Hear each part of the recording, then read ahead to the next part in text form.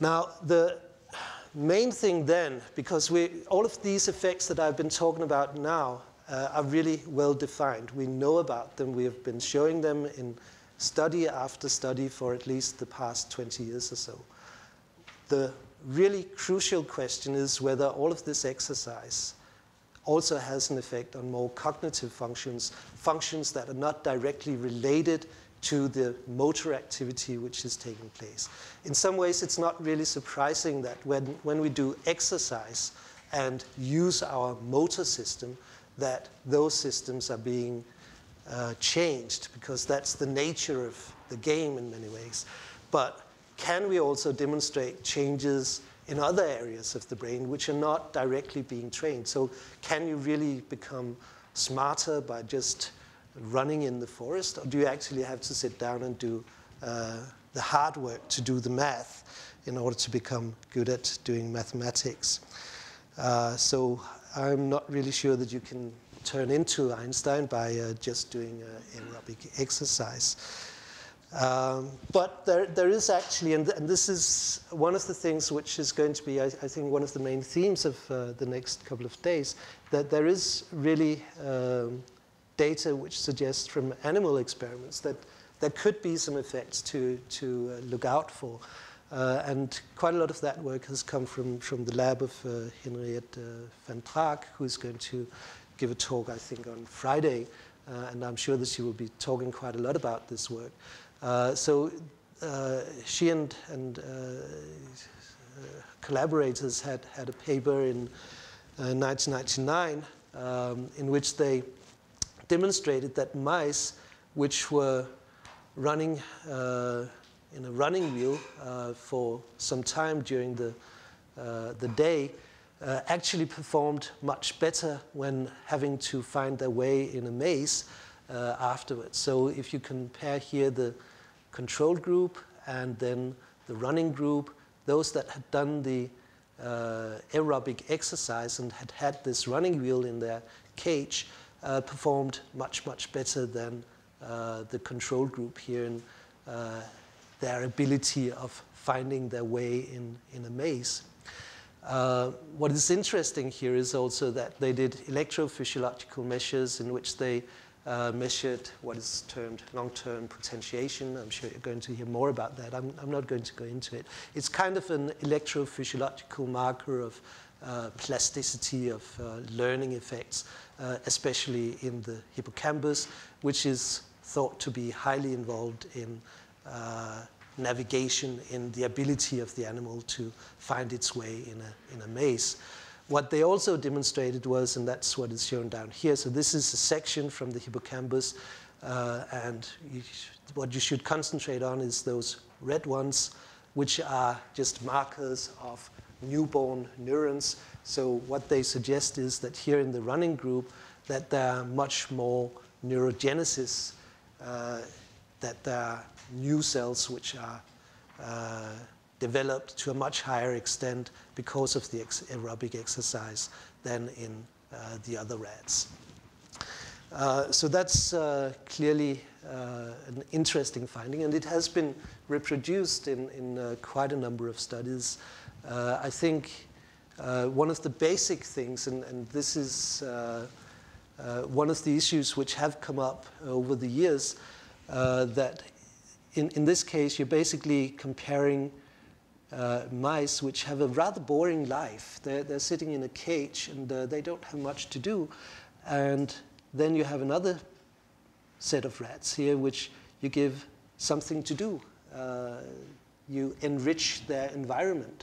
And this is what has been shown in several studies, that a simple environment enrichment will definitely lead to changes in the brain, similar to what has been shown here.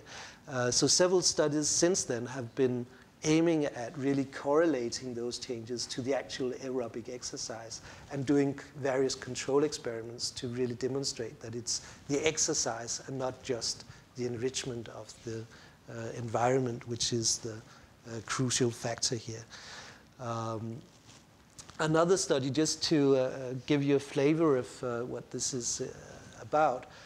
So again here, using a Morris maze which is basically a water basin where you can't really look through the surface of the water here. So it's some milk powder which has been put into it, basically.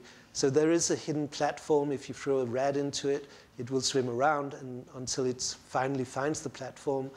And if it is a clever rat, it will know where the platform is after some time. So on the 8th trial here, when it's thrown into the water, it goes straight to the platform because it remembers where the platform is. So in this way, you can throw the rat into the water several times, and you can see how quickly it manages to find the platform again.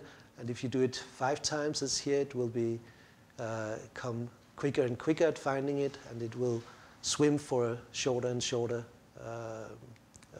length, basically. So what has been done here is to compare young rats and old rats, and young rats which have been doing exercise and old rats which have been doing exercise. And you can see that the old rats here, they kind of have a problem. They don't really learn very much. The young rats are all doing quite well. The old rats, which are doing running exercise, are actually doing just as good as the young rats. So in other words, the age decline in rats, I should say, in finding their way in a maze can be counteracted by doing some exercise. Now, we shouldn't extrapolate this to humans immediately, because this is now rats. They are not humans. It's a completely different task that they're doing than our cognitive learning. It really has nothing to do with solving math, finding your way in a maze. But again, it's kind of suggesting that there might be something that we should have a look out for. We know also quite a lot, and this is what Kirsten was also talking about, all the signaling pathways that are involved in this. So one of them is brain-derived neurotrophic factor, which has been shown to mediate quite a lot of these effects.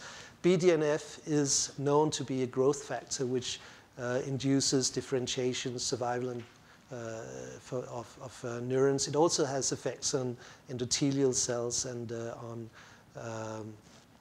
blood cells, and will lead to increased blood flow and supply of oxygen to the tissue. And we do know that after exercise, BDNF is highly increased, as you can see here, almost twofold. And you can see here, even weeks after the exercise bout, there's still signs of increased BDNF production. You can also see in sedentary, here in percentage, sedentary subjects, that the more you do exercise, the more BDNF you will have. There are also now evidence from human subjects suggesting that there may be some relation between exercise and cognitive decline, at least in elderly women, I should say. So this is a study of 5,925 older women. So it's quite a large number of subjects which have been investigated. And it's been done in a rather well-controlled study in which the women have been scored on different cognitive parameters and have then been followed for several years. And they've been basically put into 4 different classes here. So the lowest is how much physical exercise they do, and these are the ones that do the most exercise. And what has simply been scored is, during that investigative period, how much of a decline in this cognitive function that they had. So the women who did the least exercise had the largest decline, whereas those that did the most exercise had the least decline in exercise. So maybe exercise can do the trick for elder women. Maybe.